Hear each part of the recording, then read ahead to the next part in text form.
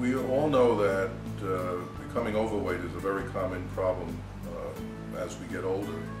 And clearly we recommend that an improvement in lifestyle, which means more exercise, better eating habits, the avoidance of junk food, those are the first steps that should be taken. But there's some people who have tried all that and they still have difficulty losing weight. And despite what the mainstream medicine has said, HCG, used in the context of weight loss, as human chorionic gonadotropin, is a program that was started by Dr. Simeons, I think back in the 1950s.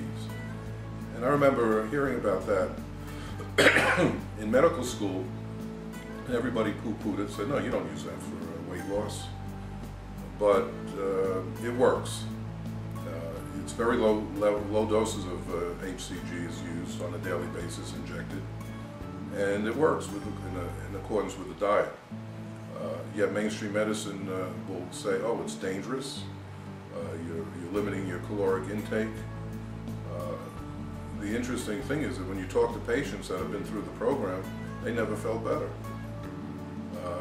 Again, I think we're getting more into the politics of medicine, especially with weight loss. I mean, weight loss is behind so many illnesses that people have that the medical establishment thrives on.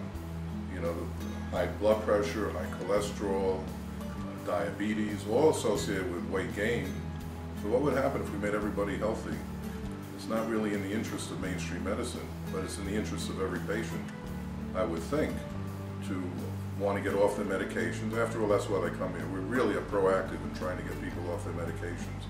And one of the best ways to do that is to have them lose weight. So if they lose the weight, they get off the medications, and they feel better.